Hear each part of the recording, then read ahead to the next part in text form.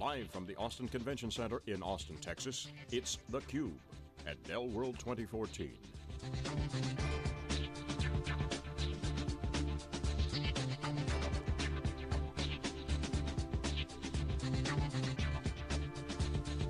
Here are your hosts, Dave Vellante and Stu Miniman.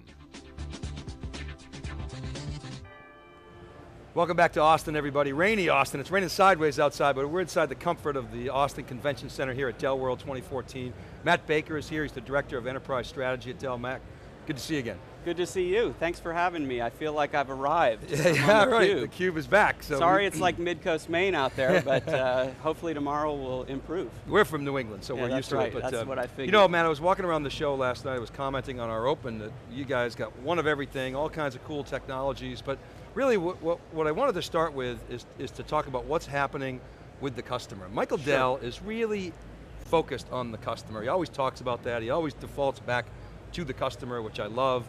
You know, many investors don't care about the customer, they care about the results, but we all know the money comes from the customers being happy. So, yes, indeed. So I want to talk about what's happening, because you see IBM selling its low-end x86 business, you see HP splitting up, Symantec splitting up, eBay and PayPal, you see Apple getting into the financial services business, all kinds of weird tectonic shifts going on that are changing businesses, changing business processes.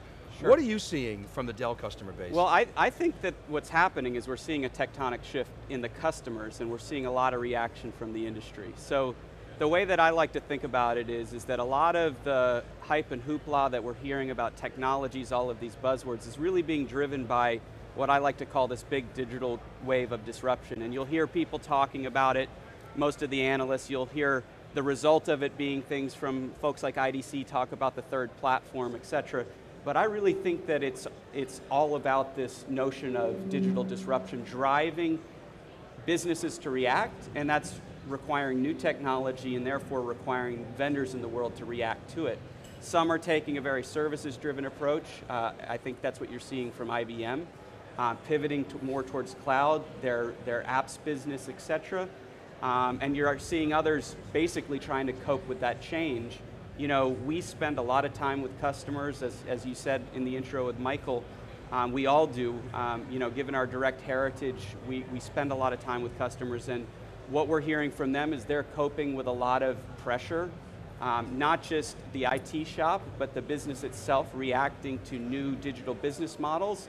It's not just entertainment and media, it's not just digital advertising, it's starting to, you know, go through the entire space, and with it, driving technology change. So, you mentioned sort of IBM is services led, and they're trying to sort of transform into different buckets. You guys got a substantial services business Absolutely. As well. I mean, the former Perot business is now under Dell, many billions. I mean, I think at last public look, it was close to 10 billion, as I recall. It was substantial and sticky. So, help us understand from a strategy standpoint how you guys are approaching that customer transformation. Well, I think that you'll hear Michael talk about this notion of TCIP, or transform, connect, inform, protect. You know, we're not talking about cloud, big data, although we will talk about those things, of course, but we feel that those are the actions that our customers are having to go through. They have to transform their business and at the same time transform their technology. They have to connect, it's a connected world. All of this digital disruption is largely being driven by a connected consumer and the connected business. Inform, most of these new business models, these digital business models, are driven by data analytics and understanding your customer better, understanding what's going on, and of course, with everything moving online, all business models moving online, protect obviously is an important part of it. Services is, we've had a historical strength in healthcare, and what area has been experiencing significant digital disruption around EMR and other digital models for managing the healthcare system. So I want to actually ask you to comment on something, because if you look at industries historically, they build their own stacks, let's call them stacks, where they have their own design, production, manufacturing, distribution, sales, partnerships, ecosystem, and it's pretty hardened. Financial services, healthcare, media, entertainment, et cetera. And people generally stay in those businesses their whole lives because that's what they know, and as I say, it's a hardened stack.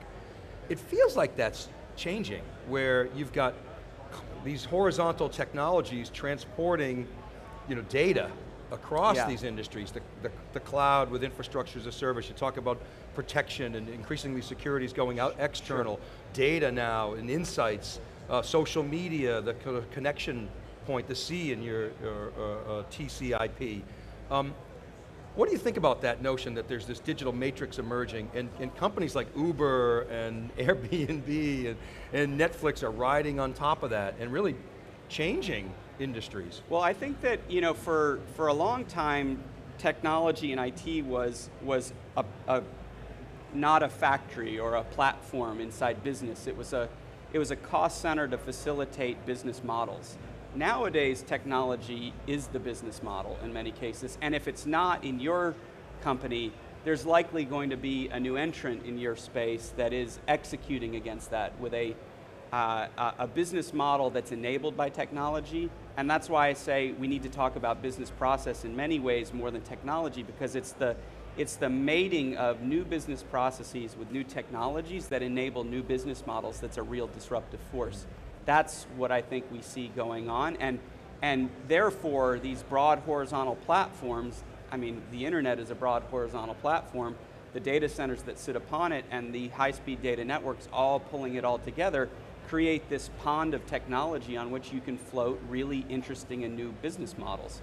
And I see that horizontal is what we're seeing, and it doesn't necessarily mean it's, Nicholas Carr big switch thing, everyone's going to go and it's all going to 6 large data centers around the world, but what I think it means is that technology itself is the platform, data is the platform, and therefore the horizontals that connect it all together are sort of disrupting these very rigid stacks. I mean, you see it with entertainment and media, which was probably ground zero of the first major digital disruption, was one where you saw technology companies saw an opportunity with digital distribution, and it basically ran roughshod over the existing business models, and those have created new business models. With it went the advertising marketplace, which I would say today powers much of the sort of what we would think as public cloud users, is all of the ad market space around it. So we see that sort of spreading around. This is a digital platform that new business models float upon, and the best, the businesses that are most successful are the ones that can navigate that transition, and that's what our message is helping customers navigate that transition through transform, connect, inform, protect.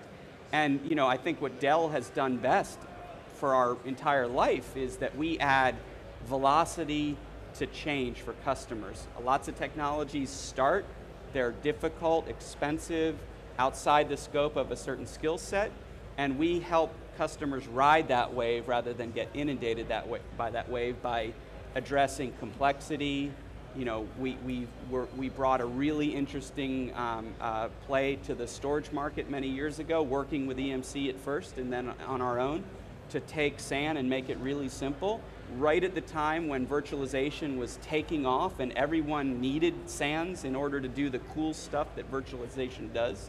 So, we're all about creating velocity for technology and driving the time to business value for the most number of customers way down. That's what we do. We're a democratizer of technology. Yeah, so, Matt, that's interesting. When I think back to how Dell helped enterprise adopt technology, if we dial back, you've been with Dell about 10 years now. Yes, indeed.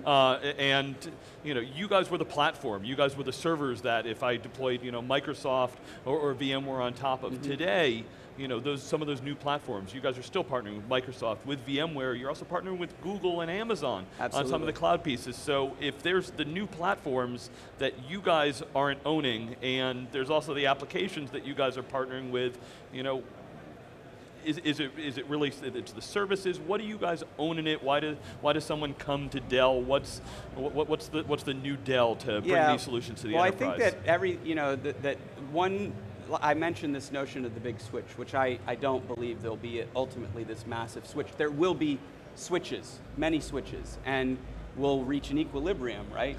So you think Nick Carr's wrong again? No, we don't have to go there. No, Carr's, whatever. But, we love Nick. But I think the opposite of that though is, and this is how early on when we talked about the cloud, we talked about it with two two poles. One was car, big switch, the other was the notion of Anderson's long tail, right? So there's a long tail of providers out there. If you go look at the cloud today, 2/3 of the revenue is in the long tail, not in the companies we talk about. So moreover, customers are going to be hybrid. They always have been. I mean, we still have people, mainframe's still it's a stack of technology. Things tend not to go away completely, they tend to be additive. And we see that in the mobile space today, cell phones, tablets, smartphones, etc. Nothing ever gets pushed away. So we think bringing our customers the mix of technology on-premise, off-premise, and helping them navigate what is going to continue to be a very broad set of solutions in the marketplace for some time to come. I mean, we are all about helping our customers adopt technology. We'll do that through services, we'll do that through our cloud marketplace type solutions, and we'll do that by selling them on-premise solutions that help them for their most business critical solutions that can't tolerate the milliseconds of delay. There's a place for all of these solutions, and that's why we're bringing all of those solutions together versus our competitors who I think are trying to subdivide these things out and go for the, go in a direction that ultimately I think you need a broad-based provider to help make sense of this. It's true, where Nick Carr is right, is IT is becoming a utility. Absolutely, but it's not necessarily 6 large data centers in the world. Yeah, and what I thought's interesting, actually your afternoon keynote today is Andy McAfee and his co-author, Eric, whose last name I can't pronounce, and they actually disagree. Thank you, Dave. MIT, our neck of the woods. And their premise is that, of course, there's going to be huge changes in what jobs people do, and we have to adopt to those, race, against the machine to be able to find new jobs in new ways. So how's Dell helping customers move that transformation? Because we understand that if you're, some people have said if your job today has administrator in the title, you're probably going to need to retrain in the next couple of years. Yeah, well, I think what we're, in a lot of ways, what we've always done is try to take away a lot of the mundane and menial tasks. And early on, we had this notion of we have competitors who put a lot of tools out there. For every tool, there's a task, and there's thousands of tools. What we wanted to do is simplify the solution, take away as many tools and tasks as possible, and compress the tasks down. Now, you see us delivering appliances for different types of applications. So a lot of that menial work that I spent 7 years in IT at Intel, and I remember building golden images and build blah blah blah blah blah. I mean, that was only maybe it was a long time ago, but 15 years. It doesn't seem that long ago. But now I think I sat on a panel with you. I think that people in IT realize this and are starting to move towards where's the value? How do you drive more value for the business?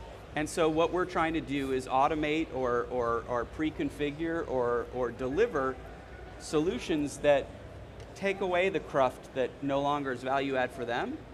And I think that that's one important part of it. I think that something that back to this notion of digital transformation is, IT and the way we educate IT folks today, either in MIS, CIS, CS, etc., we spend a lot of time, and Mark Andreessen's going to get real mad at me because we spend a lot of time on programming and everyone says we need more programmers. I totally agree with that. But the one thing we need more of is people that can take technology and business and understand how to move from point A to point Z. It's that business process transformation.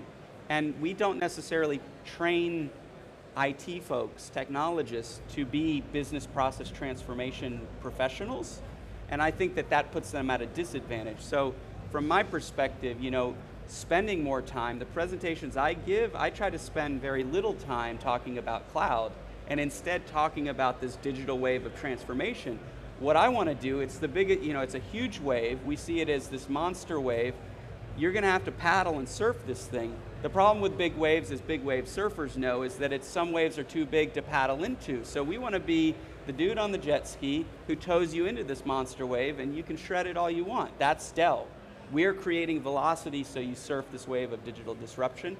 We're helping you through new solutions. We're helping you with services, and we're focusing on what is not necessarily technology, but the outcomes of technology: transform, connect, inform, protect. What's the bell curve of Surface look like? Because you certainly have the headlines with the, like the Ubers get the headlines and then Netflix get the headlines, but what about the everyday, mid-sized customer?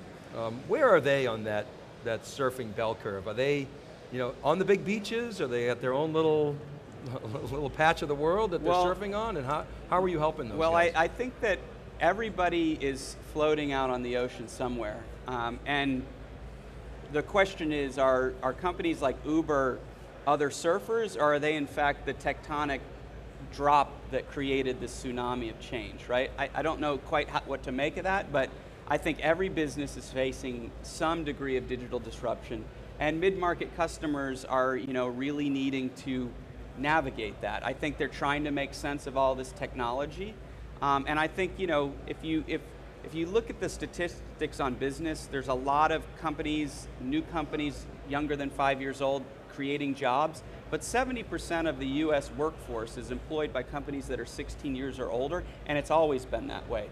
So most of us are in companies that need to go through this transformation, and what we're doing is, we are strong in the mid-market. That's why I think our message is a little bit different around transform, connect, inform, protect. It's not, you got to adopt cloud immediately, you got to get on top of big data immediately. We deliver all those technologies, and we've been way out in front of some of them, many of them. But what we're saying is, what comes first? What's your business facing? Let's understand it. We work with our partners and VARs to where they have specialization of helping those customers. So I think we're real focused on helping customers navigate this change, create that velocity that I talked about, and drive change in their own business and be those change makers. And the mid-market CEOs get this in your view, is that right? I mean, that's a question. I think they get that there's change, that all of these new models, they're users of technology. If you can't own a smartphone and not sort of intuitively get it. So I just think they need a little bit more help on how you put the pieces and parts together, and that's where we come in. And they need somebody to help them de-risk it. All right, absolutely. Matt, we got to leave it there, but I'll give you the last word. Bumper sticker on Dell World 2014. I know we've got some time to go. We got the big keynotes coming up in just a moment, but what do you think this year is all about at Dell World? What's the bumper sticker? Well, I think, the bumper sticker's Dell's strong. We're there for you end to end. In times of a lot of turmoil, you sort of talked about that, we're a steady force, we're here. All right, Matt Baker, thanks very much for coming on theCUBE. Keep it right there, everybody.